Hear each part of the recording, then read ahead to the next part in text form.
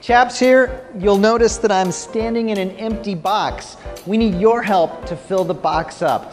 We need all kinds of non-perishable goods, things like beans and rice and cereal and canned goods. Help us fill up the box to make sure our neighbors don't go hungry.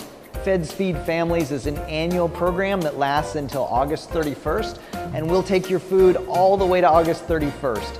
If you want to call the Chaplain office, we'll make sure that we can have someone come pick it up for you, or you can just bring the food here to the quarterdeck. Help us fill the box up between now and the end of August, and let's see if we can make sure that there aren't any hungry people in our neighborhood.